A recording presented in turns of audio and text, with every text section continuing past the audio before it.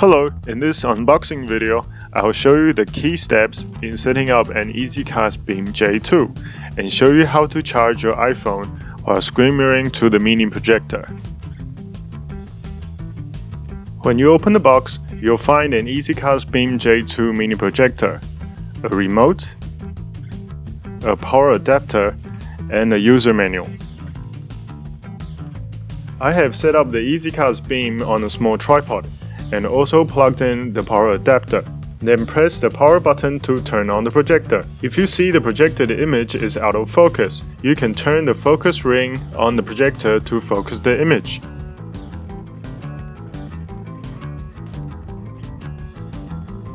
Now, we have a clear image ready for viewing. You will need to pair the remote with your projector before you can use it. Press both the volume up and down keys together for a few seconds. Once the slow flashing red lights becomes quick flashes, you will be able to use the remote with your projector. See how I use the arrow keys to select different functions? Let me choose the EZCast function and show you how to wireless screen mirror an iPhone to EZCast Beam. Go into your iPhone settings to connect your phone to the Projector Wi-Fi network. You'll find the SSID and password on the projector screen.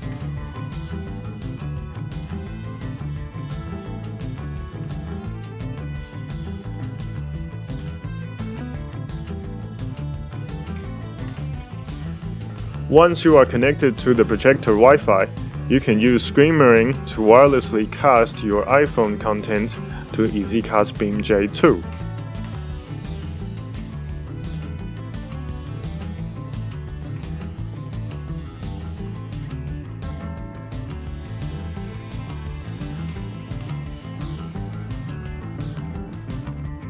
If you want to charge your iPhone while screen mirroring a movie to your projector, we recommend screen mirroring with your lightning cable using the EZWire Mobile feature.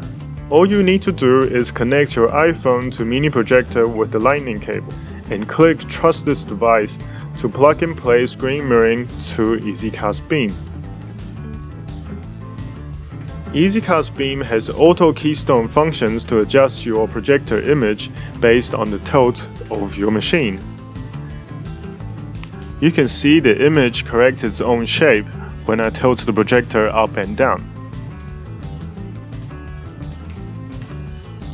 But if you want finer control to adjust the image shape, go into the settings and advanced settings to manually keystone the image.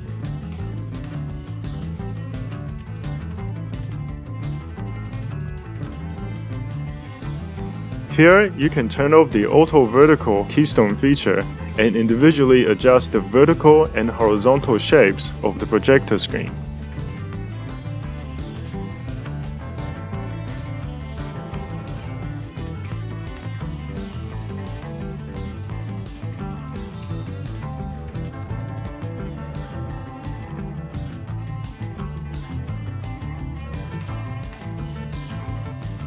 If your projector is projecting from an awkward angle, you might want to individually adjust the four corners of the image.